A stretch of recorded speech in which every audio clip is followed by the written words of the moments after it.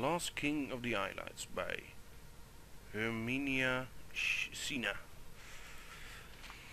The Islites, or Heartland High Elves, ruled Cyrodiil in the long ages of myth before the beginning of recording history. One of the earliest recorded dates, in fact, is the fall of the White Gold Tower in First Era 243, which is commonly assumed to mark the end of the Aelites. Aelites, I don't know. Although Aelites' rule over all of Cyrodiil was indeed broken in the First Era 243, this was only one of the most obvious stages near the end of a long decline. The first 2 centuries of the First Era saw increasing strife between the great Aelite lords of Cyrodiil. Alesia appeared to have taken advantage of a period of civil war to launch their uprising. Imperial historians have traditionally attributed their victory to intervention from Skyrim, but it appears that she had at least as much help from rebel Aelite lords during the siege of the White Gold Tower. How do you say that? Aelite? I don't know. The popular image of the Aelites as brutal slave masters is based in fact, of course.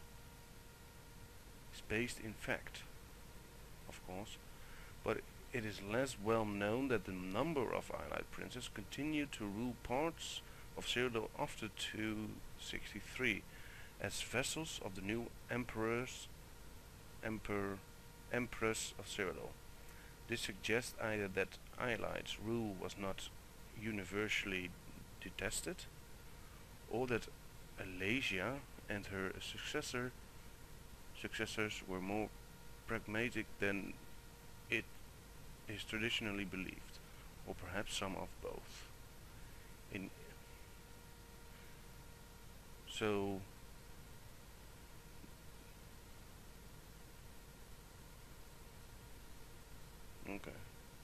In any event, excavations at the number of Aelite sites show continued occupation and even expansion during the so-called late Aelite period, 3rd century 243 through 498. At first, many Aelite lords continued to rule as vassals of the new human regime. In some cases, Aelite supporters of Alesia were even rewarded with new lands taken from slain enemies. It is not clear to what extent human slavery continued under the Cyrodiilic Empire. Humans continued to dwell in the Aelite-ruled areas of Cyrodiil, but there is nothing definite to show under what terms. This was an uneasy relationship from the beginning, and was not destined to last long. Resentment at the continued presence of Aelite nobles within the empire was a contributing factor to the rise of the so-called Alesian order, founded by Maruk. I don't know. The first victims of the Alesians were the Aelites of Cyrodiil in the early 300s. The surviving Aelites communities in human-ruled areas were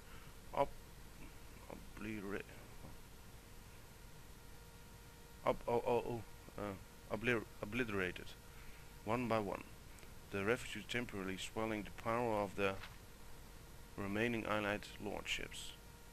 Then in 361 the Alesians gained control of the empire and enforced the Alesian doctrines throughout its domain. The Alesian lordships were abolished.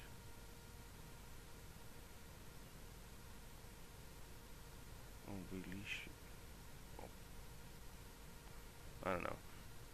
Enforcement of this degree does not appear to have required much direct violence. It seems that by this point the balance of power was so overwhelmed overwhelmingly against them, and their fate so long foreshadowed that most of the remaining Ialites simply left Cyrodiil, eventually being absorbed into the elven population of Valenwood and High Rock. Indeed, the rise of the Direni hegemony may be linked to this exodus of Ialites from Cyrodiil, the connection so far little studied by historians. Still, a remnant allied population seems to have survived the rule of the Alasians, because we hear of the last king of the Ialites joining the battle of Glenumbria Moors, where the Dinerins